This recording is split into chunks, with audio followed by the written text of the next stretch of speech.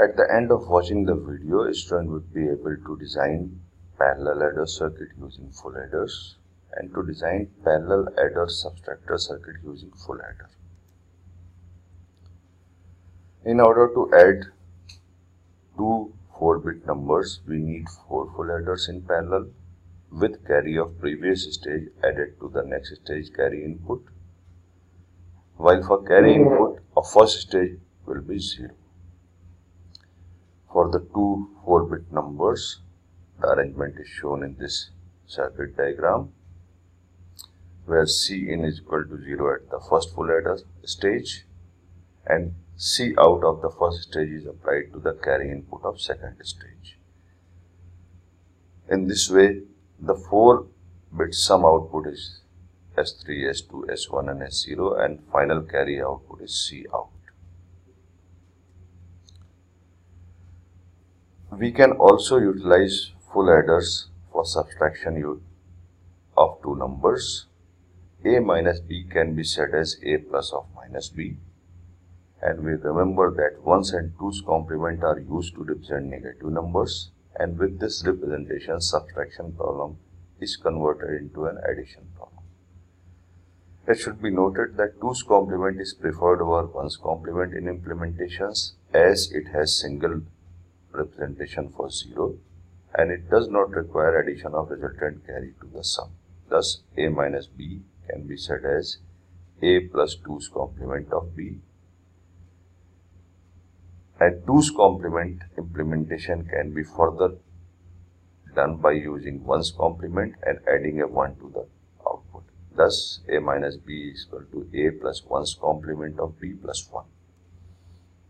The result of A minus B will be in 2's complement form.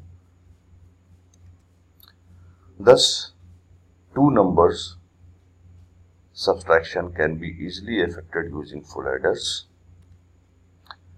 Here the two 4-bit numbers, the second number B3, B2, B1 and B0 has to be subtracted from the first number A3, A2, A1, A0.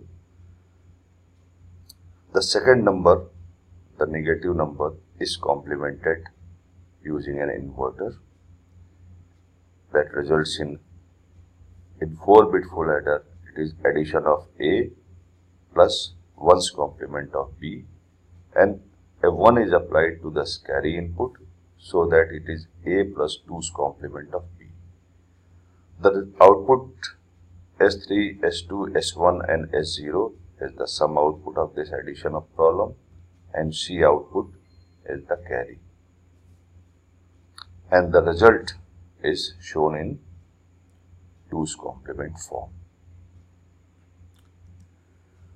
The two circuits, addition and subtraction of full adders, can be combined into a single one by using an control M. If M is 0, then it is an addition problem of two numbers, while if M is equal to 1, it is a subtraction problem. For subtraction, we require second input to be complemented and carry input applied as 1. For addition problem, we require second input applied as it is and carry as 0. So when M is equal to 0, the XOR output will be equal to input B and carry will be 0 at the first stage. So the circuit will act as a 4-bit parallel adder. While if M is equal to 1, then carry input at the first stage will be 1 and output of XOR gate will be equal to B complement.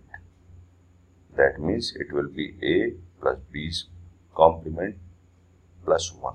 That means A plus 2's complement of B. Thus the circuit will act as a subtractor, full subtractor with output as in 2's complement form for subtraction operation.